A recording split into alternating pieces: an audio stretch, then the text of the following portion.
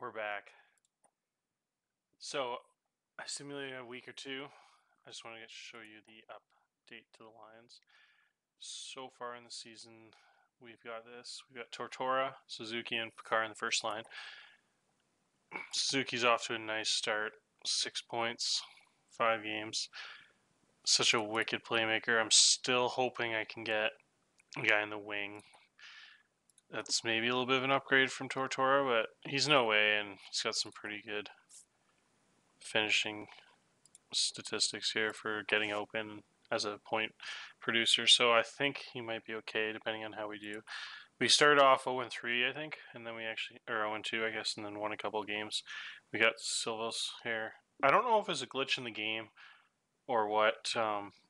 They were like on the team, but I didn't get the message to say they've been called up by Vancouver. And generally, unless you're like a first-round pick, guys that lowly rated aren't going to stick in the NHL, so I wasn't sure. And then when I went to his profile here, it said send back to Barrie, so I didn't know if that was a mistake or not. But anyways, I figured to be realistic, he was on Barrie because he was in real life, so I didn't know if that was something in the game I took advantage of, but I figured it's realistic because that's where they were in real life. So I put him and Tucker back on the Colts here, but I wasn't sure in the future. I'll just kind of leave that. I wasn't sure if that was a glitch or not because they haven't been signed in the NHL, so I don't think they were going to stay much longer anyway. So we got the boys back now. Tucker here and Hill, 13, 14 rated defensemen. So as soon as we got them back, we won 2 games in a row. So definitely made a difference.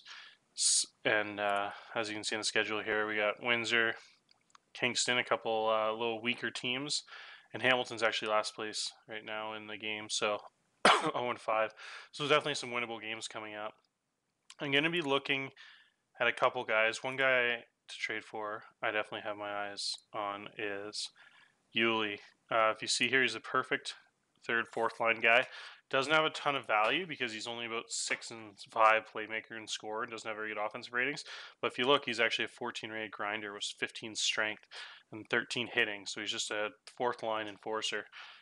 And he actually has a little bit of ability on offense to as a 19-year-old, and he's probably a guy that would be. He hasn't been drafted, obviously, so he's probably a guy that could be back as no way next year.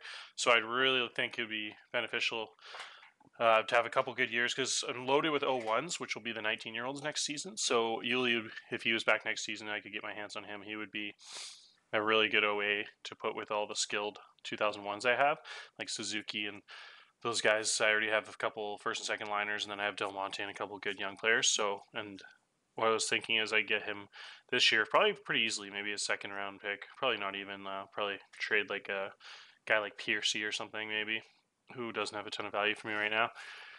And get my hands on 2 years of Yuli, which would be pretty nice to have. I was thinking you try to get as many 19-year-olds on your third and fourth lines as you can in the years that you're for it instead of developing. And because I'm thinking this year, next year, my team should be pretty solid with those goalies I have and Suzuki and those guys. So what the timeline kind of matches up nicely for that. So I'm going to try to make a move for Yuli here. He also has some teammates here that I think I could potentially work out a deal for. I really like that young first round defenseman they have. And so I'm going to stick to the real life rules. Jack Madier, he was a late first round pick for them, the last pick of the first round. That's really good trade value. He's a beast. So what I'm thinking is if I could pair him and he's a right-handed shot too. So if I had to get him, that would be massive because they're any year they might be going for it. So I'm not doing too hot in January. What I could potentially do, I probably won't happen, like I said, because this is kind of like a decent year for me. I should be pretty solid. But if shit hits the fan, what I'm thinking is I'll probably try to get a package together for Yuli and Madier. So that'd be good. Kind of load up for next year a little bit. So if I'm not have like say I don't have a winning record come January, because that's when the trade window is open for first. You can only trade for first round pick rookies. Can't trade for second and third and fourth round picks like the 16-year-olds. And you can only trade for them in a certain trade window. I think in like the end of December until January 10th, the trade deadline. So it's a really short window. And in real life, they have no trade clause they have to waive to. So what I could do is stick to that, maybe in January, depending on my record, go for him because I'd have 2 dominant defensemen for a few years if I could get him and Yuli. Maybe give up Tyler Tucker, a couple what I would do in that situation is give up a couple guys that won't be on the team next year.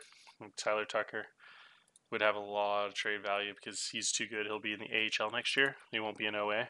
So I could potentially trade him, and then let's see here. Probably a guy like don't have a lot of trade value. You could get rid of Wilms maybe if they want to upgrade their last OA spot.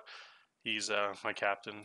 I guess not in the game actually. Suzuki is, but so yeah. We'll look. Picard would probably have my most value. He's another guy that won't be back next year. He'll be in the AHL. So that's kind of what I'm going to plan for right now. But I think I'll stop that video now. I just kind of want to show you guys a little update in the first few games.